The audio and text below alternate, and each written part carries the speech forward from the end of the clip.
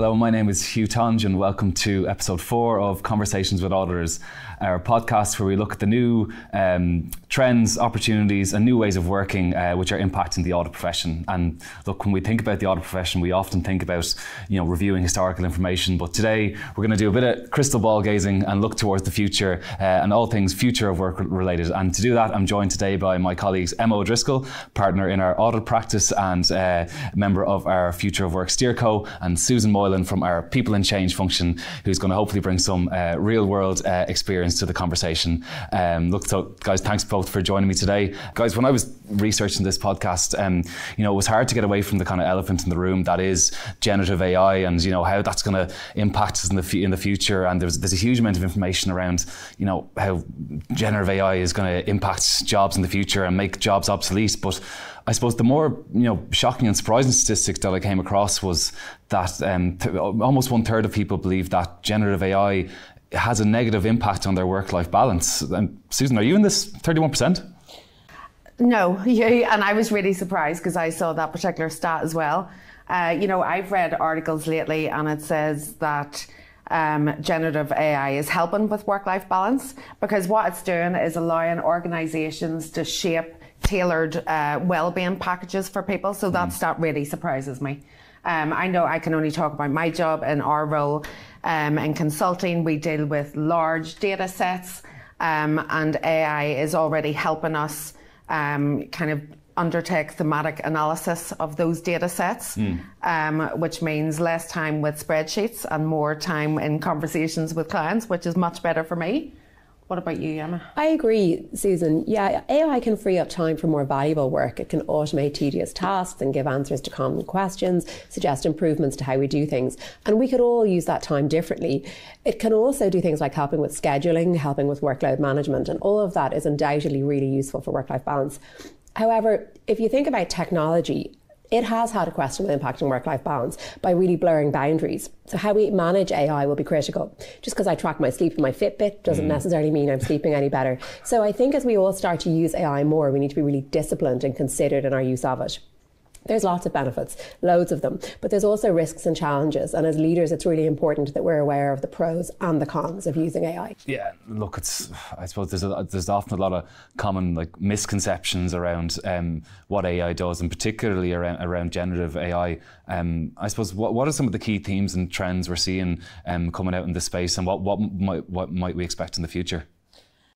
It's interesting actually, because our KPMG CEO Outlook report this year showed that 73% of CEOs say that generative AI is the top of their investment wish list. So we know it's being talked about at the highest level, so it's going to have an impact.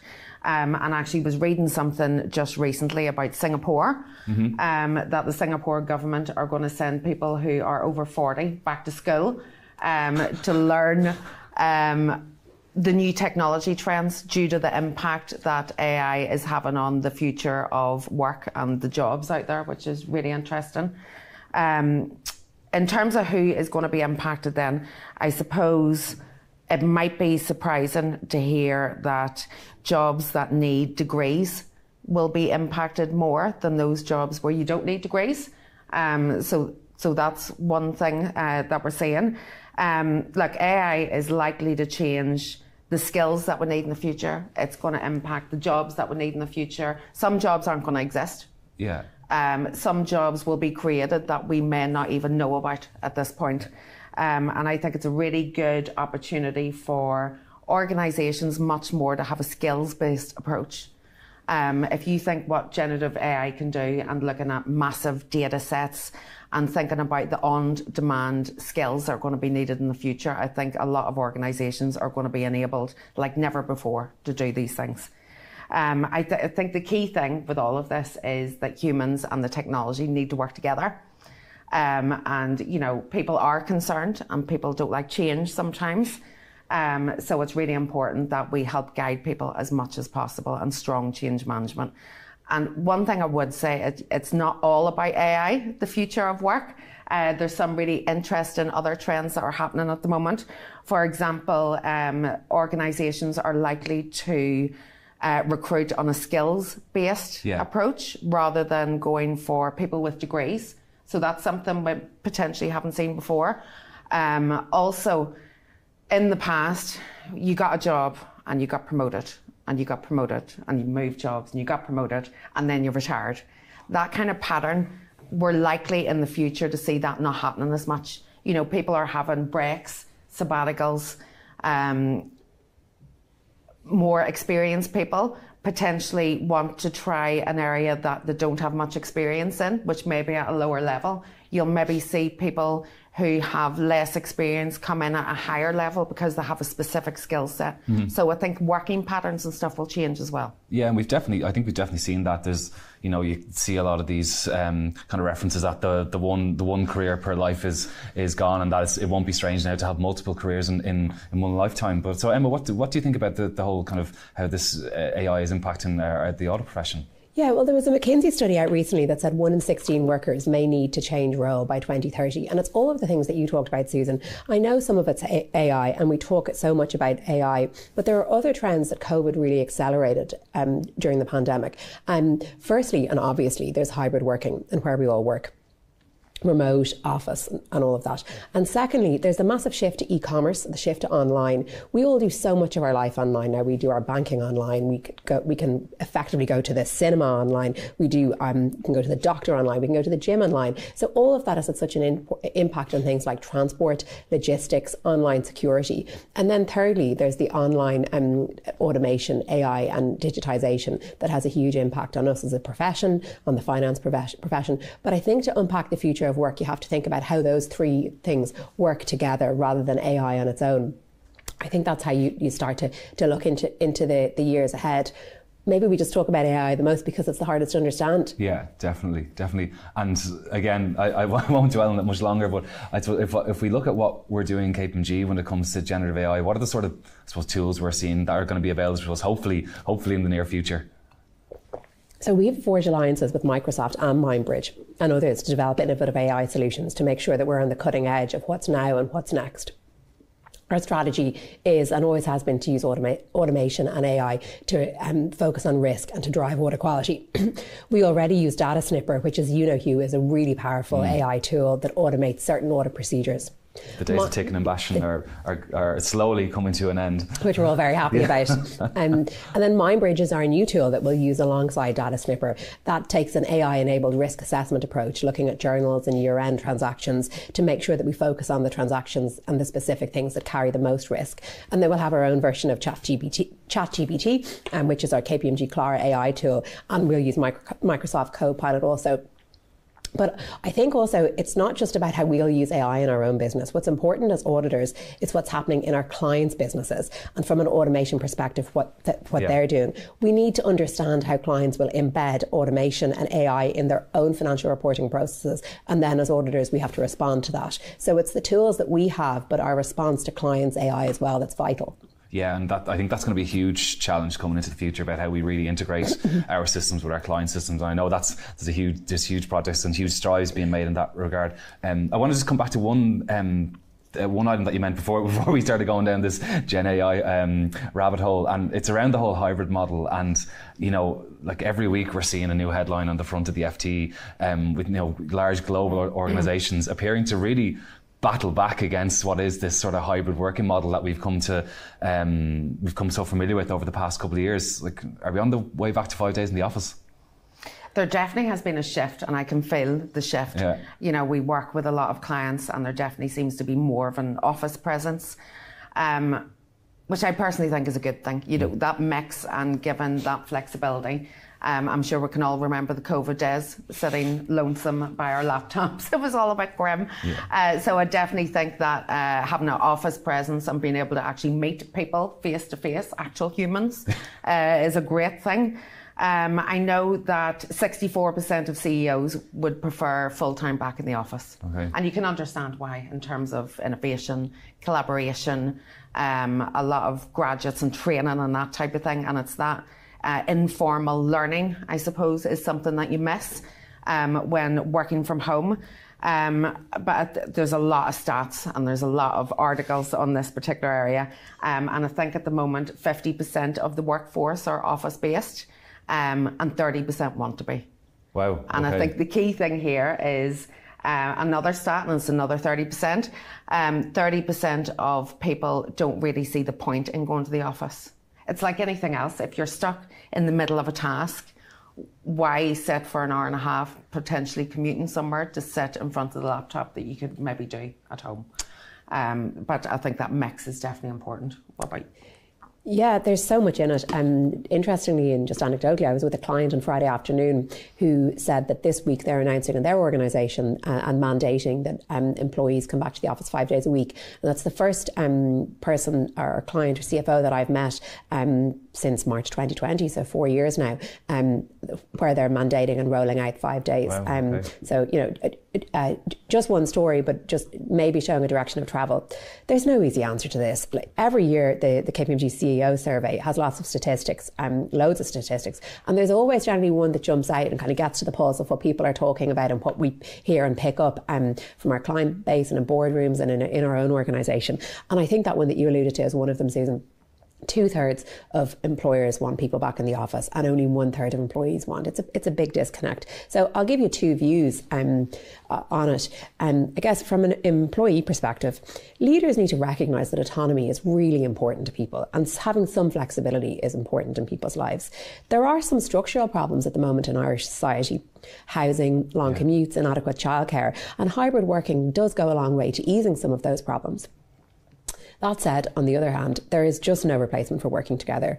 At KPMG, we're a people business, and we hire almost 500 graduates a year. Wonderful, clever, bright, smart graduates, but inexperienced people. Yeah. And we make a commitment to each of those graduates that we'll give them an outstanding training with excellent clients, and we take that responsibility incredibly seriously.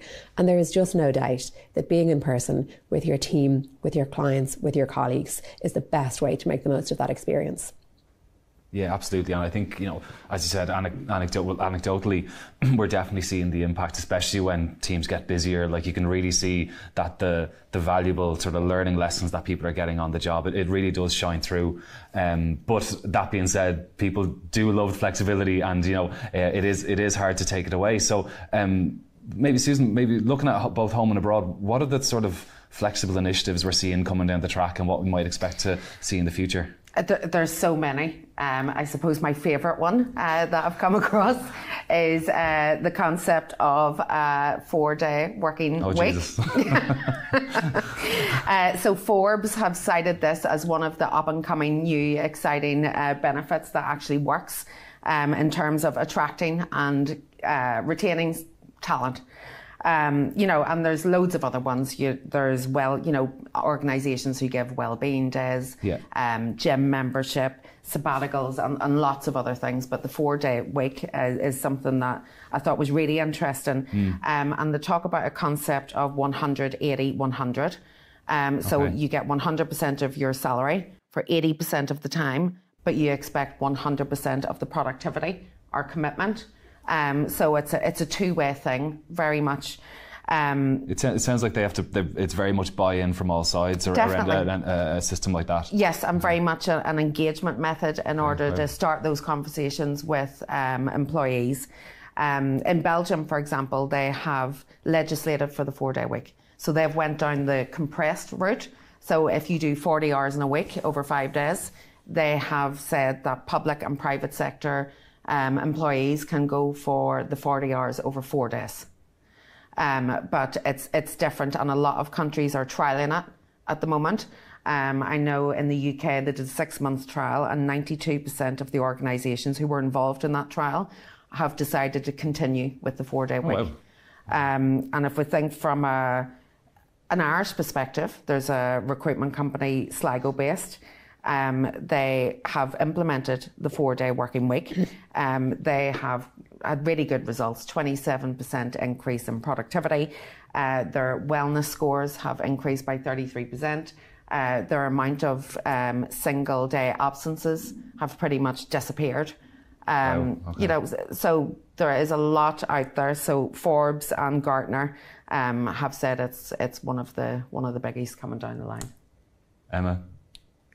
Well, Hugh, you won't be shocked to hear we haven't been considering it at KPMG, and I'm not aware of any clients who have been, but I have read a lot about it, and it does sound does sound interesting.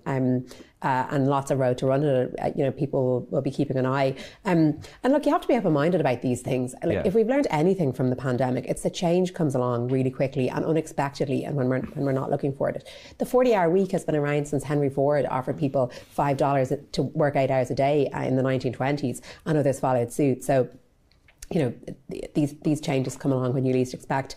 In terms of initiatives more widely, hybrid working has brought so much flexibility, and not just in that narrow sense of do I work at home or do I work in the office, but the time of day that people can go to work, the time of day that people work, the amount of travel that people do. So I wonder if the next year or two will be more about settling down those changes. I hear a lot, and I know we talk a lot internally about the impact those changes have had on organisational culture. So will the main area of initiatives for the next year or two be getting hybrid working in a way that works for employees, employers, and ultimately for culture? Yeah, because I suppose it is a challenge in professional services to implement initiatives of that nature.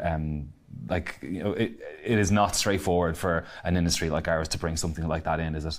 It's not, no. And I think also with the size of organisations make initiatives like that more difficult as well. The bigger the organisation, the harder it is to do. But you do always have to keep thinking about these things and looking at them. Yeah. Flexibility is one thing. A lot of people have seen there's a massive hole in the ground at the top of Harcourt Street where our new premises is going in. What can we expect to see from that's really going to attract people to come into the office and really make the best use of their time when they are in the office? Yeah, well, I could go on about this all day, Hugh. So I'll just say three things maybe if you let me. So firstly, togetherness.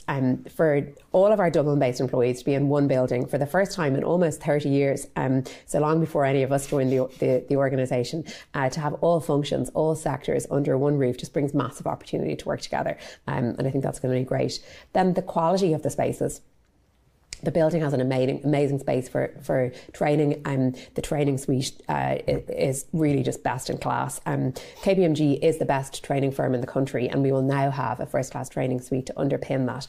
And I think it looks really good. We'll have lots of spaces for teamwork, for project work, so that when people are in the office, they're together, they're collaborating, they're working together. Client collaboration suites too, and innovation suites, similar to what we have at the moment in Platform X, but on a bigger scale and under the one roof. And the last thing that I'm really excited about in the building is light. There's so many studies about light that show the impact that it has on our well-being and our mental health. We don't need the studies though. We all know that from our own lives and the stretch in the evenings and the difference it makes. And the building is full of light, absolutely flooded with it, and lots of terraces where people can have lunch or even have meetings, depending on the time of year. So I'm already looking forward to having a coffee up at the training floor and looking out at the views from up there. It's going to be great. Sounds just great. Need the sunshine. Yeah, sounds great. And can't do anything about that. Yeah, and look, hopefully the grand stretch in the evening will make things all the better. But look, when we physical space and facilities are of huge importance. But what else are we seeing organisations doing, again, both home and abroad, to try and really attract and retain? Really, I think it's the key, the best talent in the market at the moment. Attracting, retaining talent is the big topic, I have to say. We did a global survey of employees across all sectors. And it really seems that we've moved away from, I'm sure you've heard of the Great Resignation, to a time of the Great Reconsideration, we're calling it. And this is where employees are really starting to think and consider about what drives them at work and what drives them at home. And I think employees now are really kind of looking for a more holistic offer from organisations at the moment. So I suppose one big thing for organisations to consider is, at the moment we have 5 generations in the workforce. Wow, okay. I hadn't thought about it like that previously. 5 generations, massive. So what some organisations are doing at the moment is taking the opportunity to review and update their employee value proposition. So what I mean by that is just the value an employee perceives as getting from an organisation for providing employment. And there's an awful lot involved in that employee value proposition. And with 5 generations in the workforce, it's going to be a challenge for organisations to think, well, how do I retain and attract those 5 generations? Because everybody likes different things. So I know that, that employee value proposition, really important. What can be really important to retain people and attract people is linking what people do to a purpose. Yeah. The values an organisation has and the culture, I know you mentioned culture earlier, really, really important to attract and retain people in terms of their happiness at work. Development, everybody wants career paths, wants to know what the future holds for them. So that's important. I know you talked about learning suite in the new KPMG office. So having opportunities to take advantage of that is going to be really important. Obviously, compensation and benefits is really important. And I know we've talked about hybrid, but that flexibility, I think I've read a load of research at the moment to suggest that flexibility has topped salary in terms of attracting talent at the moment. So that's a massive, massive thing for people. It's just interesting. I know I mentioned happiness there. But happiness and well-being is a really strong thing that's coming out at the moment. Yeah. Some research suggests that 90% of employees would make a move somewhere else if the work-life balance wasn't right. So 90%. You know, it used to be all about the money and the salary, but now it's very much that flexibility piece, that well-being piece, and that culture and feeling happy. Wow.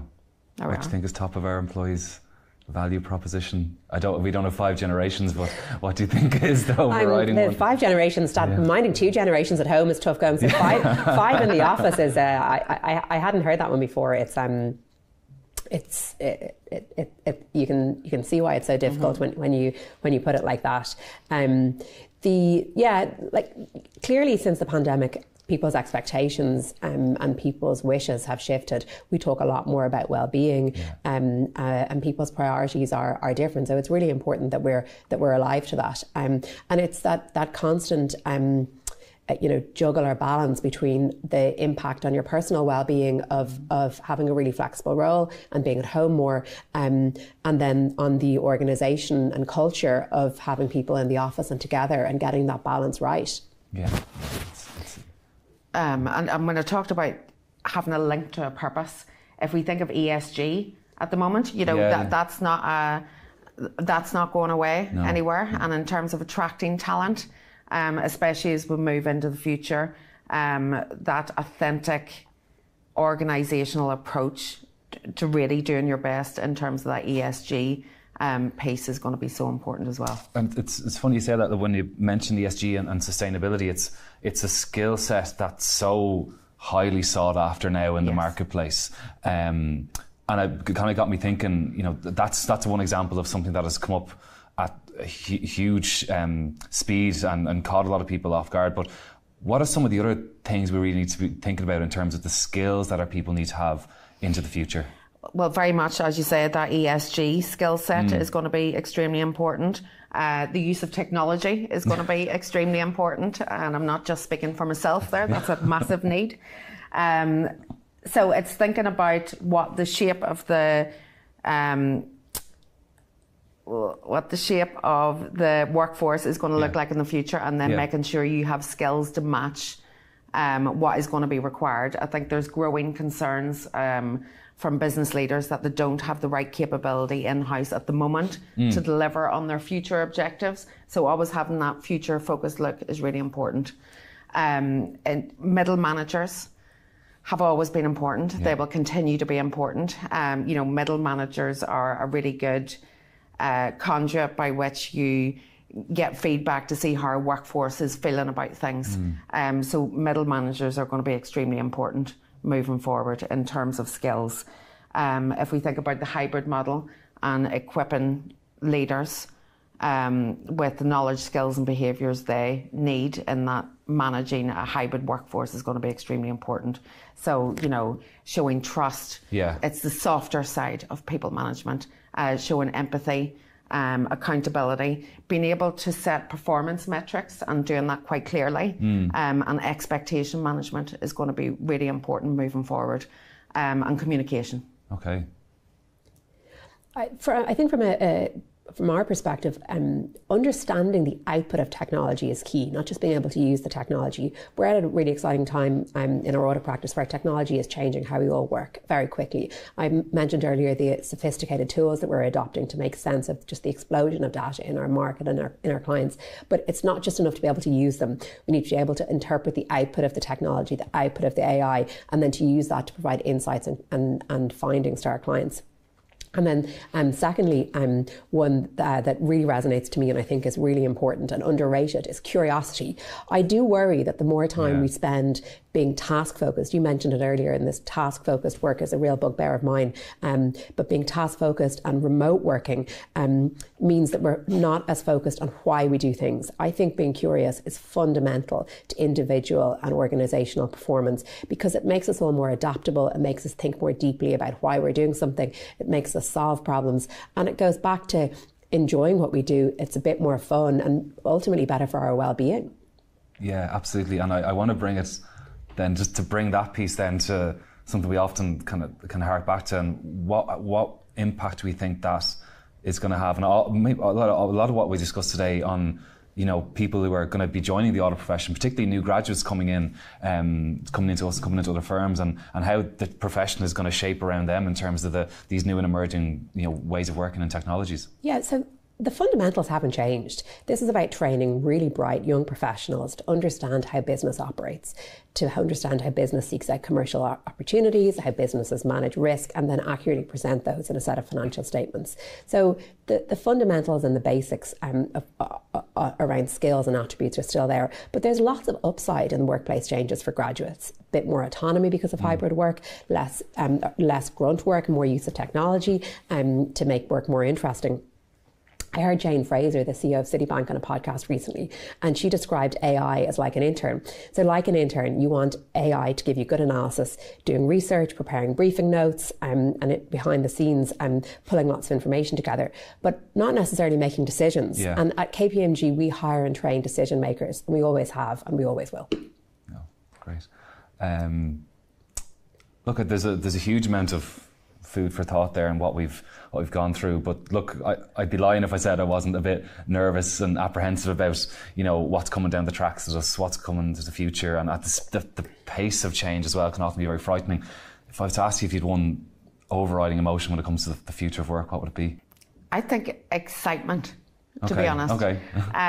Because anything that takes me less time on spreadsheets and information and more time to spend with clients and talking to people and building relationships is all good with me. So all good. Looking forward to it. Energised, actually. Okay. Really energised. I think I'd be scared if you said that I had to go back home and sit in my bedroom working for the next year. But no, I during the pandemic, we all started to think and believe that work was something that happened on a laptop. And if you weren't task focused, you weren't really working, and work was a screen. I get energy, and I think most of us do, from being with people, from being with our colleagues, from being with our clients. So a world where AI does lots of the behind the scenes task focused work, and people in KPMG or other organisations are more empowered to focus on issues, on solving problems, on building relationships, is much more motivating for me. So energised is how I'm feeling about it. Great. Look, I think we've covered a huge amount there today. So guys, thanks a million for joining me to discuss what is an emerging and developing topic, and one that kind of, you know, moves at a rate of knots. And look, thanks to everyone for listening and tuning into us today. If you have any thoughts or questions on what's been discussed, you know, do feel free to reach out to your usual KPMG contact. And thanks again for listening.